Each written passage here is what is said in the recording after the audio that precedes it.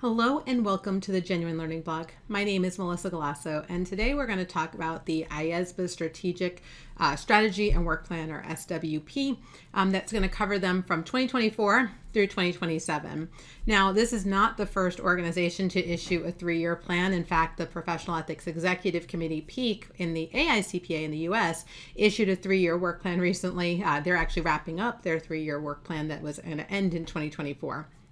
So work plans are pretty common to kind of set aside what do we want to do, what are going to be our strategic direction, what are our priorities, what do we want to accomplish over the next few years. One, it helps those members who are on the committee to know what they're going to focus on, and two, it helps that the public to understand what the role is of the standard setter. So IESBA Strategy and Work Plan sets out their vision as well as their strategic goals and actions underlying their code. What is it that they do? What is it their impact going to be? And they have a very broad vision.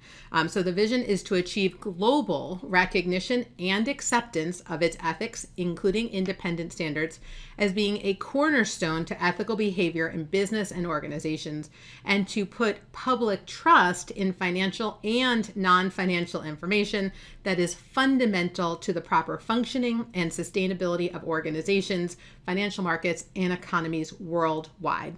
Now, in the United States, we do have a separate ethics standard setter, PEAK, the Professional Ethics Executive Committee, but they have a strategic priority to have IESBA convergence. So as IESBA is updating their projects, the PEAK always is monitoring what IESBA is working on and considering it for their own projects and agenda.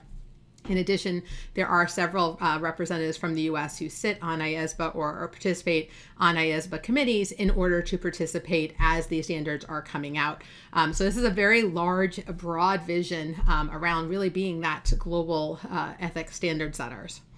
And they are looking at two strategic drivers, our environmental drivers and then the operational drivers, things like rapidly changing goals around sustainability information. We saw the SEC, we saw California, right? This is not just a global item, very much impacting us here in the United States.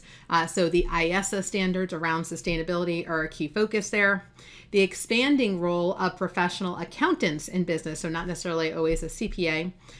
Trust crisis, right? And people relying on it, especially when we have these huge corporate failures that make the news. And then technology and its transformation. On the operational side, heightened expectations, the imperatives of quality and global acceptance of those standards as being that sort of high end. And then the operability, making sure that the enhancements are being made as needed.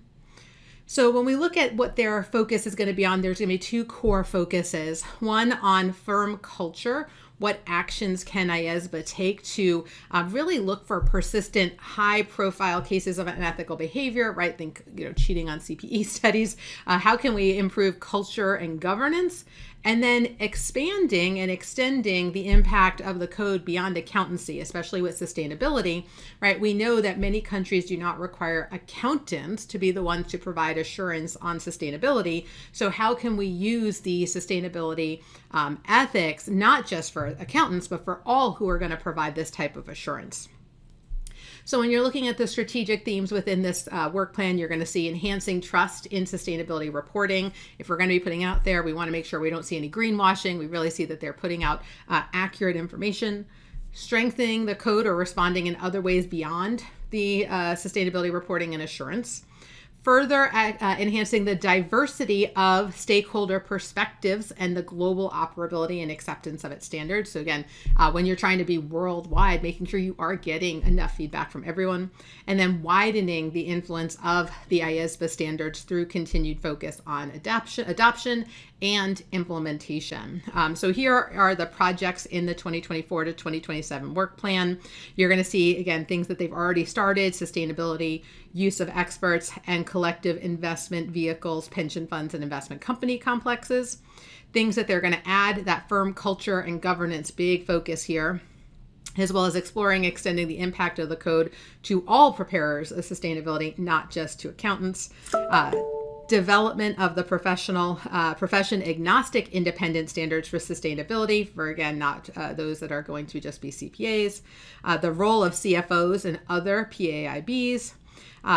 business relationships, audit client relationships, audit firm, audit client relationships, and then a post-implementation review of group audits.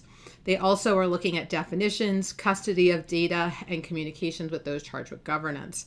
So as you can see here, they've got some post-implementation review as well. So it's going to be a busy 3 years, which means for us in the United States, we obviously know that Peak is looking at this, and we can expect to see some activity on our end as well. All right, well, that is a wrap on this week's blog. Thank you guys so much for joining me, and I hope to see you on a future blog. Have a great day, guys. Bye-bye.